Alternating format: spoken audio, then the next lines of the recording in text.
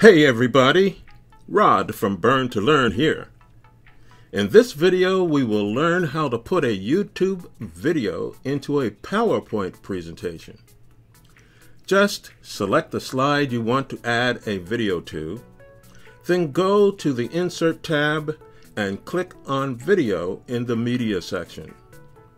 Here you can choose between a video from your PC or from the internet. Let's click on Online Video.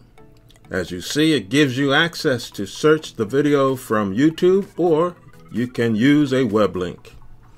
Once you have selected the right video, click on Insert. You can resize and put your video wherever you want. This would be a great visual tool that would help you wow your audience. If you find this useful, like this video and subscribe for much more.